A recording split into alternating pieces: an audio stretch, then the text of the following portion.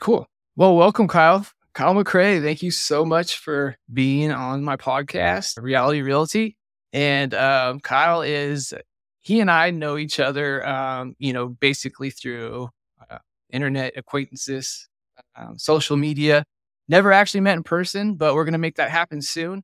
Anyway, Kyle, could you just kind of introduce yourself? Kevin, thank you so much for having me on your podcast. First and foremost, I feel like it's a more common occurrence nowadays to meet people on the internet and then can transition that conversation or relationship offline. So I look forward to meeting you someday in the near future as well.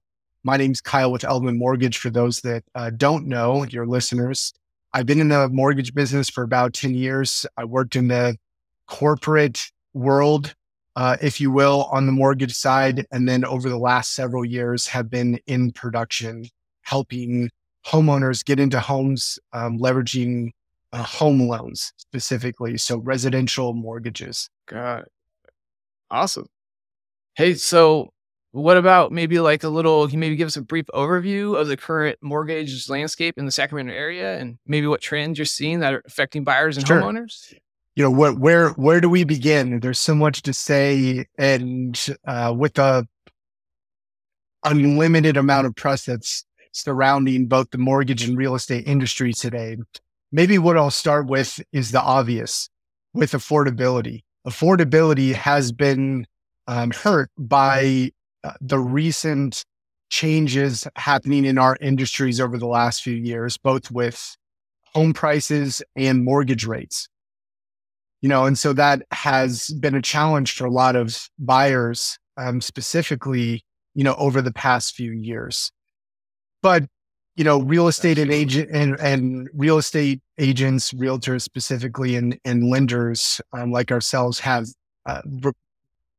needed to be creative in an effort to help clients that are looking to buy or sell.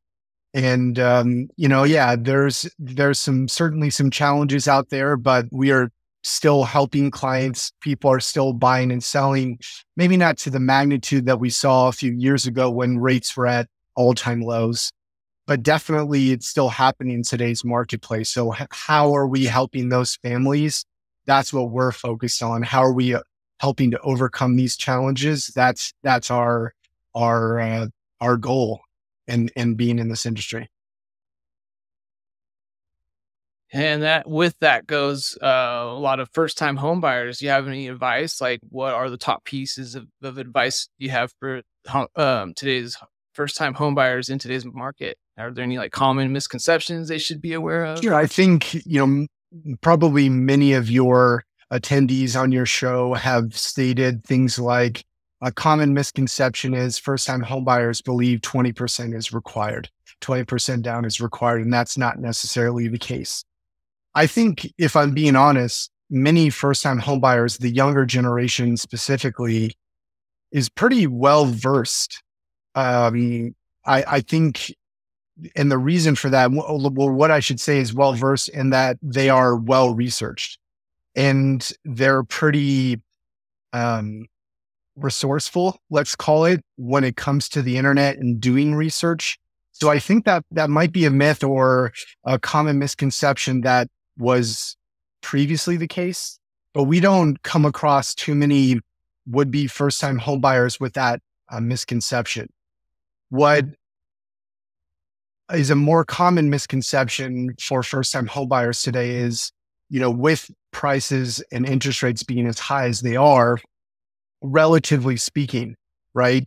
If we keep some historical context in mind, we would know that interest rates are at about a 10-year average. But when you're comparing that to historical lows, all-time lows from a few years ago, it can be perceived to be high. But a more common misconception to go back on topic would be that we just can't afford to buy in today's market.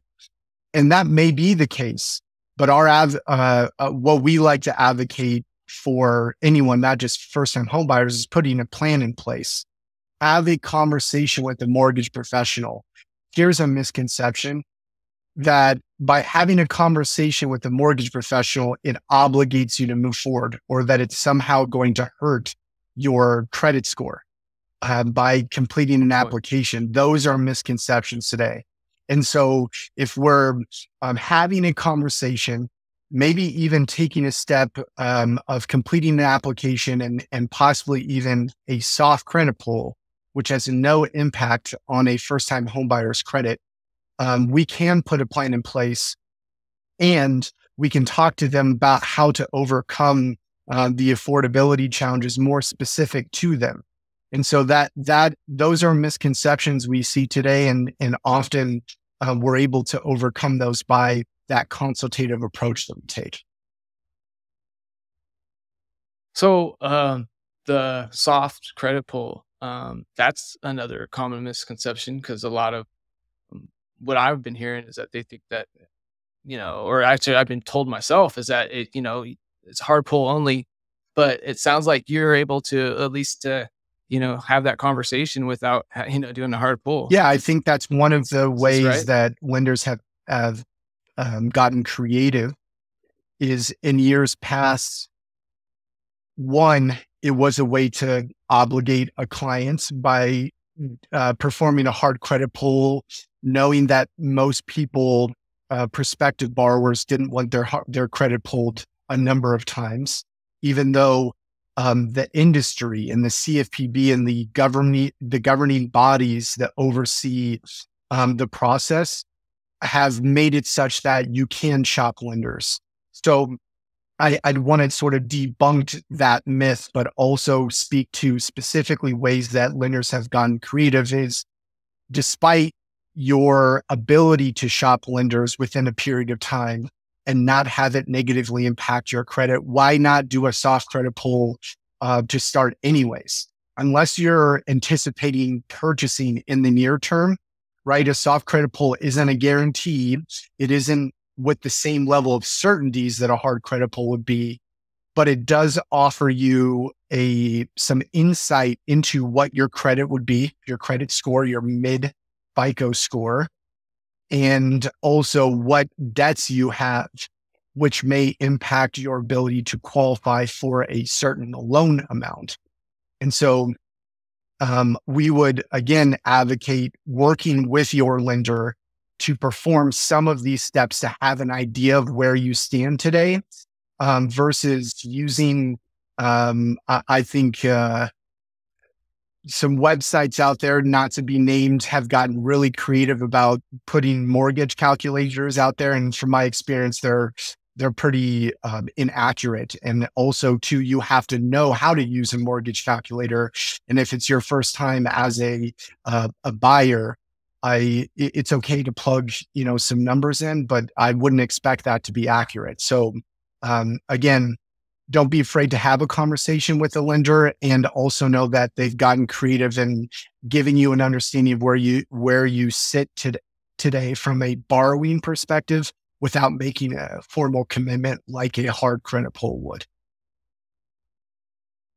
That's so good to know. Plus, they could come to you, you do that soft pull, and I mean, like, I'm just trying to go through the mind of, a first time buyer, and like that pressure that you feel like is being put on you to like make that commitment. So that's like, another check you don't have to worry about. Plus, like, when they come to you, you're going to be able to tell them, like, if they're, what debts and where they're at. And then if they're not where they need to be, like what it takes to get to, or like a plan or if and then type of thing. Or do you guys have scenarios? Yeah, that we go through scenarios specifically for that reason. Now, I wouldn't consider ourselves credit experts. There are those out there, but because we deal with credit every day, we can advise clients on, let's say, what debts to pay off first, if that is a challenge or an obstacle keeping someone from either qualifying or qualifying for the type of home they're looking to purchase.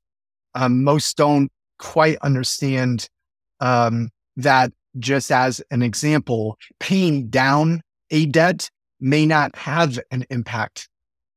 Paying off a debt has an impact. So how do you know what debts to pay off first? And then alternatively, how do you know what debts are going to give you the best results of paying off.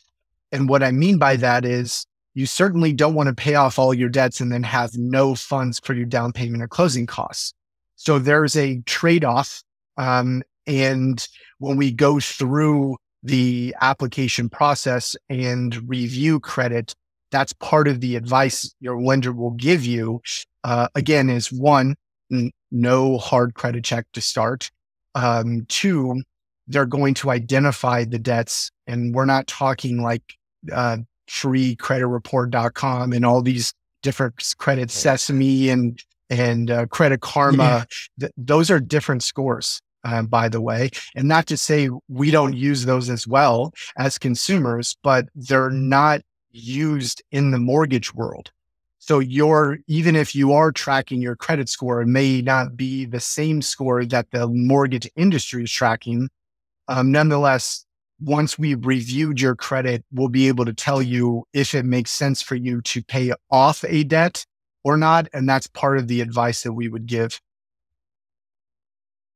Got it. Awesome.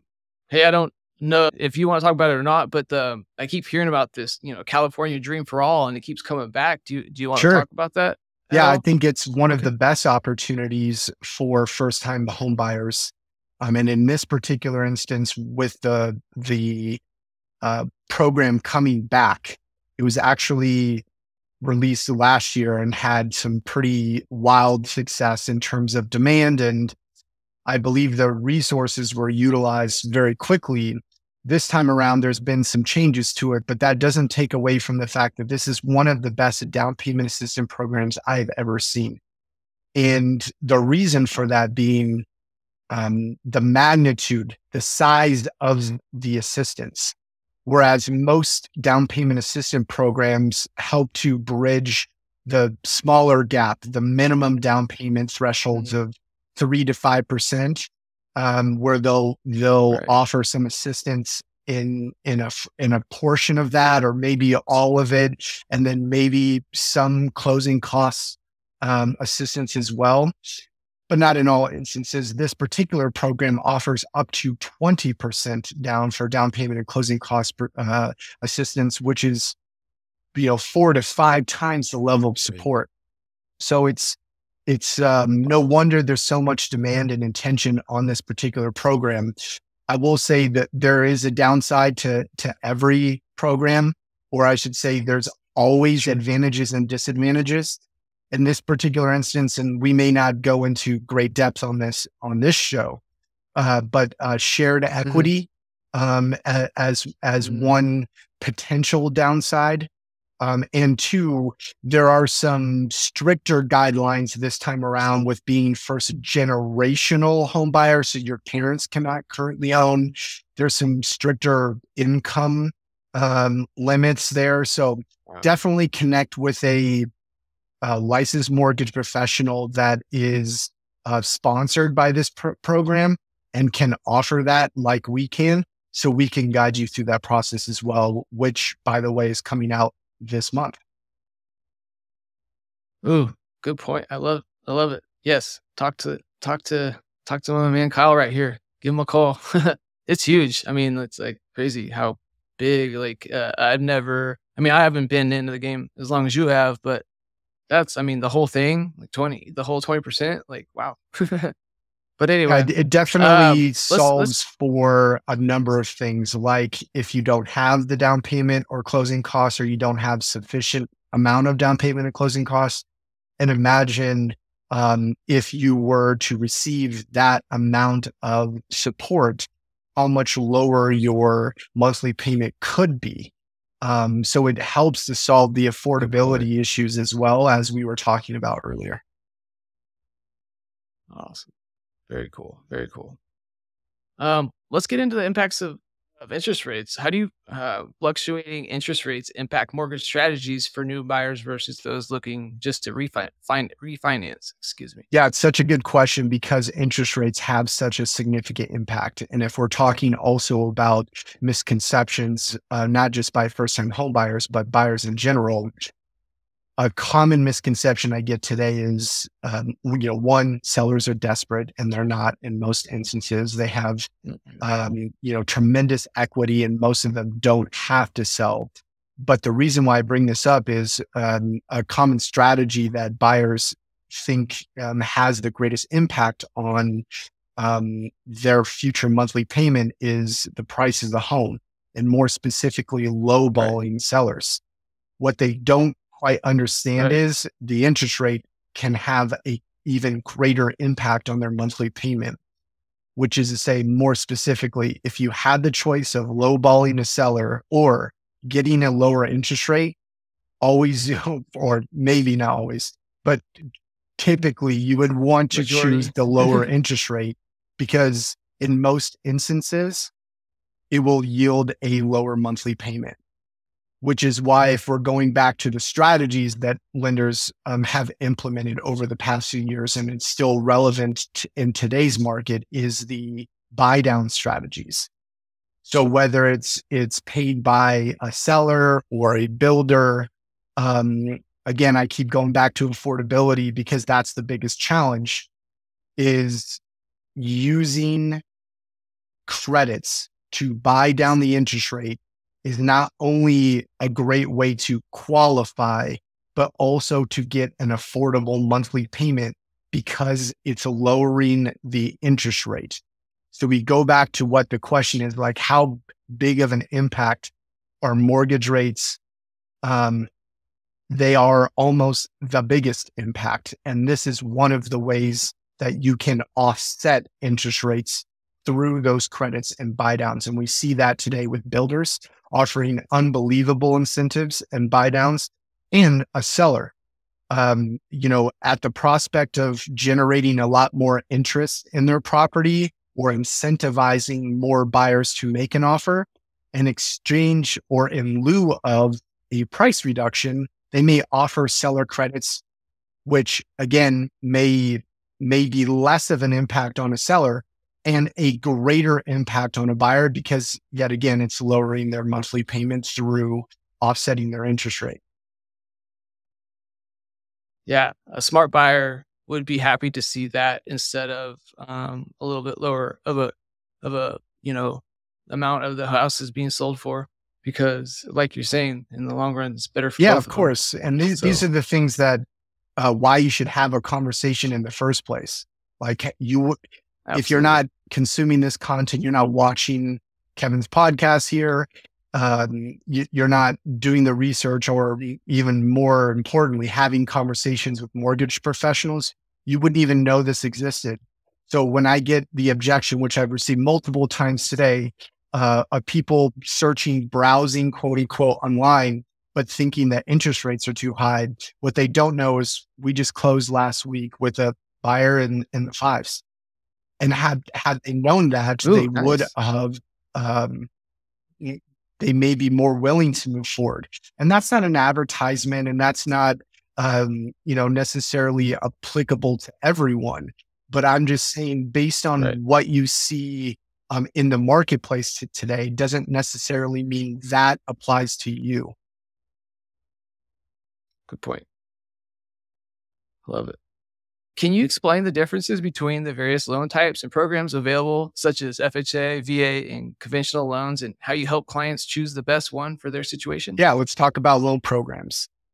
So as part of the consultation with clients that we go through, we discuss what loan programs are out there and what may be more applicable to a particular client's situation. Now, you have your standard loan programs, your conventional FHA, VA, USDA programs. This is the main bucket that most mortgage lenders and banks utilize. These are your most common home loan programs. Alternatively, there's other types of mortgage programs out there that may be applicable to clients' current situation. So those four that I just referenced are considered qualified mortgages, whereas there are non-qualified mortgage options as well.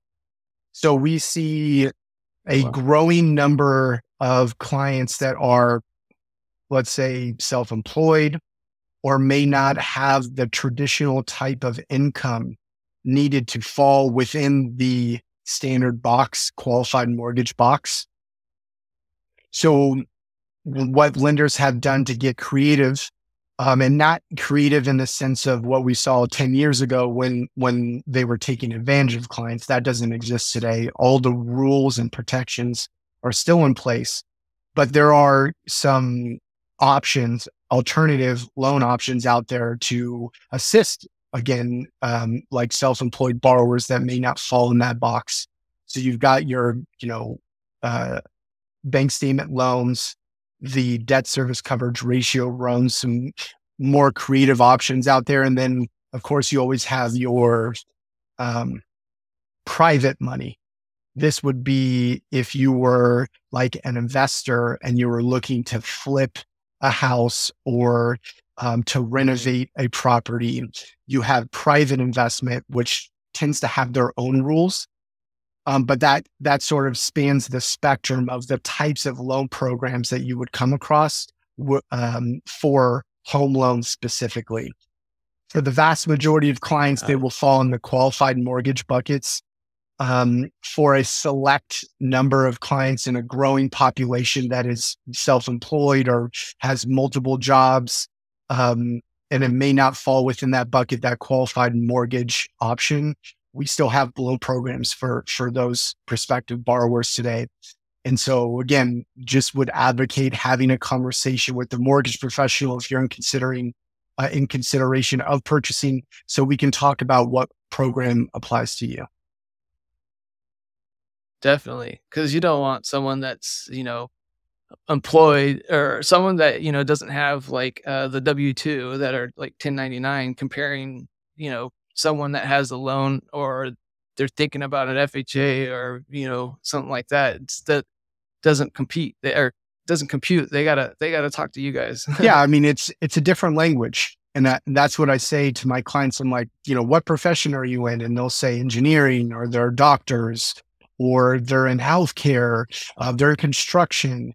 And I go, I wouldn't have the first clue about how your industry works or the jargon that they use. And the same thing is for the mortgage industry. We're not trained in school how to buy a house, unfortunately. And so it's important to work with a professional that has your best interests in mind and is guiding you through what is uh, a relevant and what interest rate is the market bearing currently, and what interest rate would you potentially get as a prospective borrower? What loan programs are out there and which pertain to you, prospective borrower? These are the things that we're walking our clients through. I love it. That's awesome. So what about like for those concerned about their credit scores, what tips do you offer to improve their chances of securing a favorable mortgage rate? Yeah, so I take that as a kind of a multiple part question. One is, credit score. Two is interest rate. And yes, credit score Hmm. is one factor, but so is employment, and more specifically income, as well as assets. So these are the three main categories that lenders use to determine the risk level, and thus the interest rate they're willing to give you based on the level of risk. So your credit score, your income relative to your debts, and your down payment relative to your purchase price. And I could say things like debt to income ratio and loan to value, but that may confuse some folks. We're just talking credit, income, and assets. And so all of those factor into what interest rate a bank would be willing to give you, and thus your monthly payment. And so I would not steer people away from their infatuation with interest rates and what's my rate? What's my rate? That's important. But you also want to know what is the cost for that interest rate? Because I can certainly find you lenders that offer the lowest interest rate possible, but would you be willing to pay for the cost associated with that? Not in all instances. Um, And most importantly, what I would say is outside of interest rate, monthly payment is the most important, in my opinion, because that's what ensures not only that you are comfortable with that, but it helps to ensure that you can make your future monthly payments. We're not in the business of just helping you buy a home. We're in the business of helping you keep a home. And you have to have that perspective. The monthly payment is one of the most important factors. You got to see behind the interest rate and just what is the lowest interest rate. Good point. Good point. So what about, do you have strategies that you can recommend for managing down payments, especially for those who might not have that traditional 20% to put down? Yeah, I think this is also one of the challenges, is how in a marketplace where every cost is going up, gas, groceries, like I don't honestly know something that hasn't gone up in price significantly. Now, I know the government, and this is, I'm not trying to have a political conversation here, is working to try to lower inflation and thus lower costs for goods, but with the assumption that it will become more expensive things, services will become more expensive in the future. How can you also simultaneously save while spending more? That's a big challenge. So you look at what it will take, like what are the traditional ways people come up with a down payment in the first place? Well, now let's talk about something relevant. Let's talk about tax returns, right? Some people utilize their tax returns and their tax refunds for their down payment and closing costs. That's something to consider and very timely in today's marketplace. But traditionally speaking, it's going to be your checking and savings, things that you've been saving for a while, possibly even like retirement or investment accounts. But also, did you know you can utilize gift funds from family member and friends? So there's some ways that people, not in all, these don't apply to everyone, but there are options out there for you to come up with the down payment and closing costs, in addition to the programs like the Dream for All program, which can bridge the gap as well. Down payment assistance is a relevant option today because one of the ways to overcome affordability challenges and qualifying for a purchase is having the funds for the down payment and closing costs, and down payment assistance can help. Yeah, that down payment's huge. What about the pre-approval process? I mean, how important is the pre-approval process in today's real estate market? And what steps should buyers take to ensure they're prepared? Well, ironically, we've been talking about the pre-approval process. We literally have been walking through it. Remember how we talked about an application, reviewing credit, income, and assets? That is literally the pre-approval process. And the common misconceptions that that's going to hurt my credit, or I have to make a commitment, simply to put a plan in place and for you as a prospective buyer to know where you stand. So my advice is to get pre-approved sooner rather than later. And that's not necessarily self-serving, because I do have clients that may be waiting 6 to 12 months, even after we've had our first conversation, or maybe even we've been pre-approved, and they're just not satisfied with maybe the low inventory and the types of homes that are available. Well, the good thing is inventories is increasing, and we've seen that most recently. And two, by getting pre-approved, by going through the process, you have the ability to pull the trigger if you do find the one. That's one of the biggest, I think, advantages of starting the process early. Is oftentimes we hear from buyers like, no, I'm not going to have a conversation. I don't want to make any commitments until I find the house. And guess what? They almost always lose the house. They come to us after the fact, and they try to rush the process, and it can be overwhelming in those situations when you're competing with buyers that were fully committed from the onset, or maybe had been searching for 12 months, or maybe they have 20% to put down. How are you going to compete against those buyers in a low inventory market? You have to be prepared. And so that's why I am a strong advocate, not of making a commitment, not of dinging your credit unnecessarily, but getting a pre-approval to know where you stand and to be able to pull the trigger if you do find that perfect house for your family. Yeah. Pre-approval, as a real estate agent, if a buyer comes to me and they're serious about buying, the first thing I'm asking is, are they pre-approved and how can we get you pre-approved? Like, because you have to, like you said, you have to be prepared because that only takes that one time when they think that's their dream home and then they're not prepared and it slips underneath them and then, they're just crushed. So then you just kind of learn the hard way and then they go get pre-approved and then they're, but we're just kind of hoping that people can You don't avoid have to that learn and the go get hard way. pre-approved. Learn Exactly. from this podcast, learn from our advice and don't make that common mistake. Exactly. 100%. So, what about some mortgage technology trends? With technology evolving, how is the mortgage application and approval process changing? And what benefits does this bring to potential home buyers? Well, I think it definitely speaks to the younger generations, which are accustomed to technology, right? And just in general, most generations today are just somewhat familiar with utilizing their mobile phones as an example. And this isn't new necessarily to the mortgage industry, but I definitely think that there's a higher level of either receptiveness or adoption to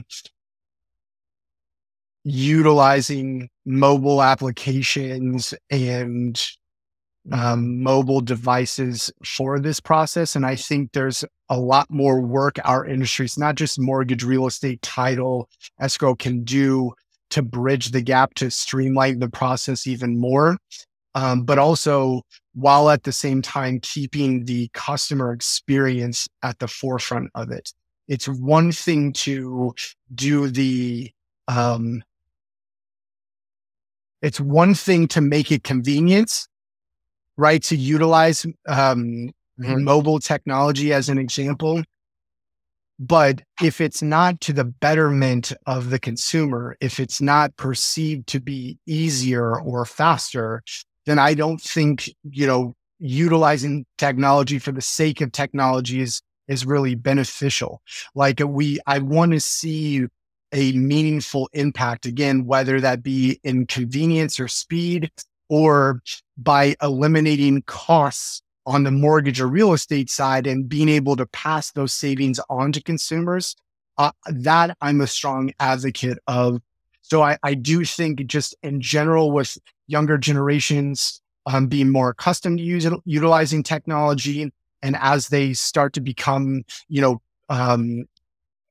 represent a larger portion of home buyers in general, but also with the speed and efficiencies and cost savings that I think eventually technology can provide, that I'm again a strong advocate for and get really good feedback based on our offering and clients' experience as they go through their home buying journey. Are you seeing any advancements in AI on your end? Like, I know it's kind of early, but like, it's just the word AI is kind of Yeah. a buzzword, but I'm not trying to put that in there. I just curious your take on AI. Are you like all about it, or are you just kind of like it's just it's kind of one of those bubbles going to burst and everybody's just talking about it? My previous career before mortgages was in Silicon Valley. So technology Oh, okay. is something I'm very much accustomed to. And I'm generally an advocate of technology, but there's also a suspicion in me, like, be careful what you wish for, right? Are we prepared to eliminate jobs entirely by utilizing technology in a way where we live in a society that replaces the need for most jobs?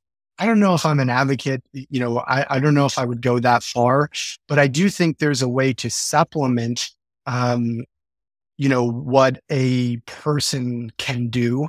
I think there's a way to make people more efficient and utilizing technology again as a supplement, I'm an advocate for.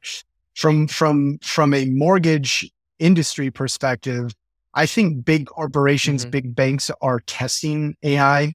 They're trying to utilize it more, from my experience, on the decision-making process, like the qualifications, analyzing documentation, a lot of the busy work that we have on the back end that most consumers don't see. Like they're sort of frustrated that they have to provide all this information. And trust me, as a mortgage professional, as a salesperson, I don't like it as much as the next person, but I also have the perspective of, banks are doing their due diligence. They're lending hundreds of thousands of dollars.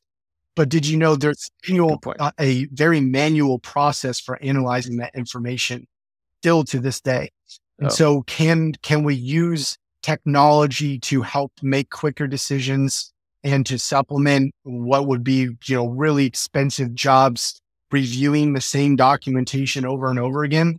I think there's a way to utilize that. But from a consumer perspective, I don't think companies have tried what they found with like iBuyer programs and things that big companies that we all know that again will not be named have failed miserably on is up until this point, completely removing the humans from the process, to my knowledge, has failed.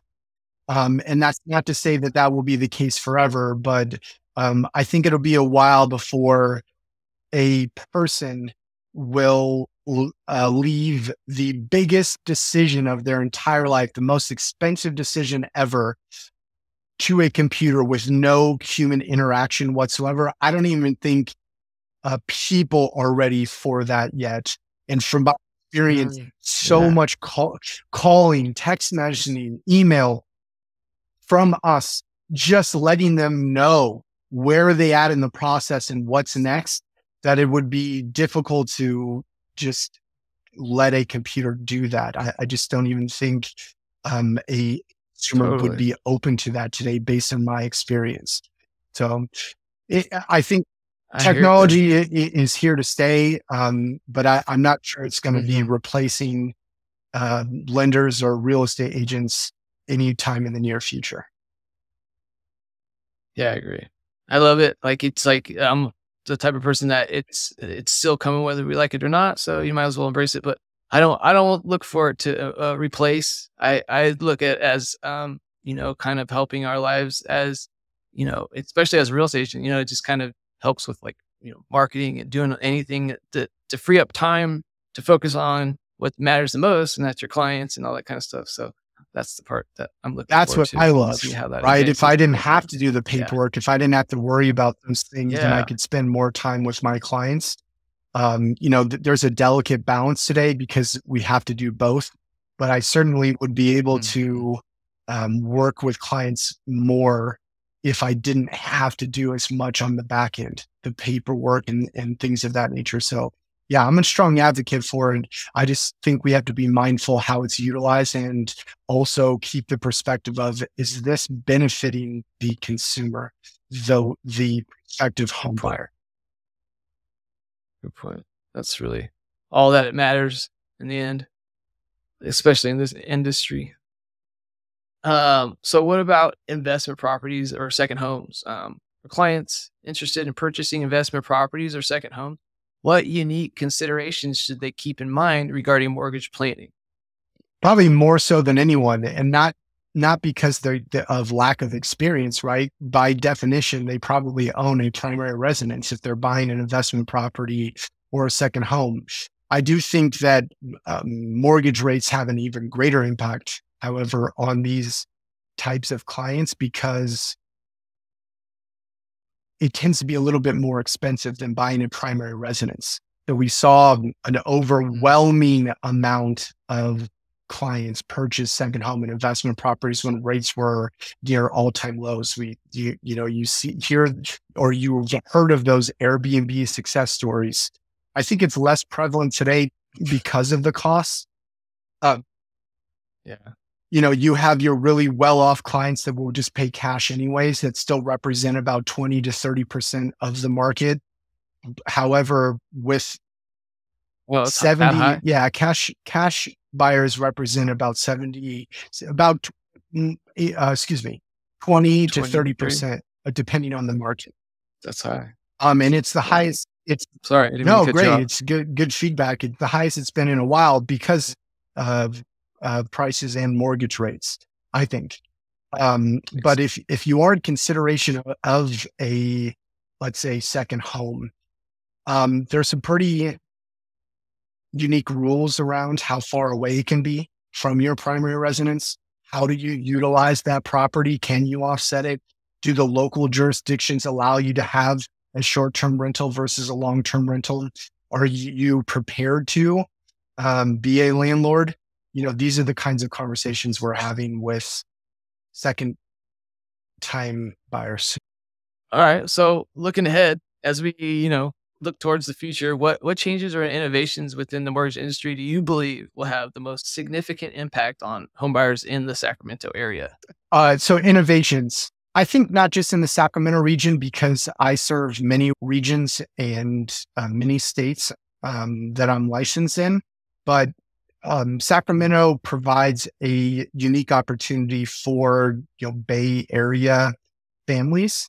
We get a lot of requests for helping to solve the affordability crisis, if you will, by finding less expensive places to buy.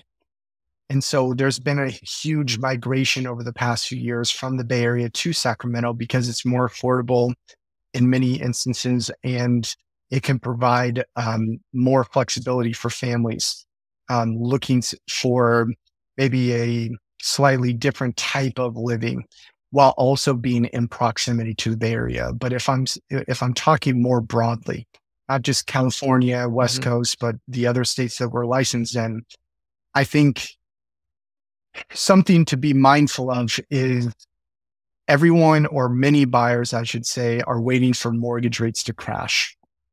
And what we've learned from the mortgage industry is, although we've been hopeful and have marketed lower interest rates for quite some time, they're not quite here yet. So interest rates peaked about October of last year, and they've been trending down, but that isn't to say that interest rates just go down or just go up. They follow, much like the stock market or a roller coaster, they tend to go up and down. And what you're looking for is the medium and long-term trends. And the medium and long-term trends suggest that interest rates are going to come down, but we don't know how far and how fast.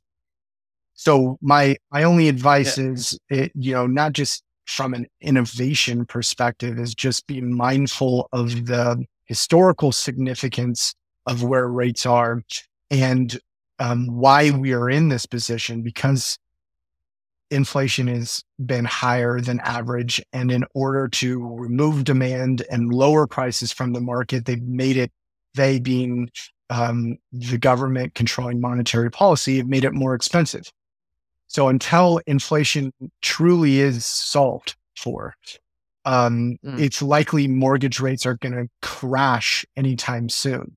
So the innovation is not an innovation, but it's more so having the perspective of, if you are on the fence about buying, be prepared to compete with millions that are on the fence, right? We saw this during the past few years when rates hit all-time low. Look at all of the competition that created, all the offers over asking. It's likely a similar scenario will play out because of all the built up demand that this current market is creating. So I would caution people of waiting for mortgage rates to crash before having a conversation with a mortgage professional. And that's a perfect segue and great way, I think, to culminate this conversation is, knowing now what the process entails, knowing some of the misconceptions about having to make commitments or having negative impacts on your credit by speaking with a real estate or mortgage professional. And as a mortgage professional, we get it. The real estate is the sexy part. I just want to see the house, of course. But Yeah. why would you want to set yourself up for failure? Why would you want to fall in love with a house that you don't qualify for? And so having the Right. conversation, knowing that mortgage rates are not likely to crash anytime in the near future, and being prepared in the event that you come across the one, we find clients that take those steps have a much better experience and have a greater chance of getting that perfect house that they want the first time around. And so that's what our innovation or recommendation would be is not innovative at all, is the tried and true steps of getting pre-approved and knowing where you stand today is and will continue to be our recommendation. And for those of you that are the ones that like to do that stuff on their own, like, put it in perspective of like I mean, because I have been lucky enough to purchase my own home, and it's nice to know like, this is what they do best. This is what Kyle does best. Kyle is very good at this, and so to be able to just unload all that and let them do their part, and he just does all that work and behind the scenes, and just knowing you're prepared. You got Kyle on your side. Then you can just look for like all you want to do is go look for that house. Well, then you have that confidence, that peace of mind that you're ready, and you're not gonna, that perfect house isn't gonna pass you by because you Right. weren't prepared. I like how you said peace of mind. So, Kyle, did I miss anything? Is there anything else that you want to No, talk I about? think, I just appreciate you being, allowing us to be on the show and, continue to be an advocate for buyers and sellers out there. I think there are some challenges, but, because of, agents like you, sharing these best practices, I think consumers are being more educated. Now more than ever, there's so much content and education out there, and we're a big advocate of that. So thank you again for doing this and allowing us to be a part of it. Absolutely. Thank you so much for coming on. And like I said, I look forward to being able to meet you in person and actually have that lunch. Likewise. Thanks, Kyle. You have a wonderful rest of your day.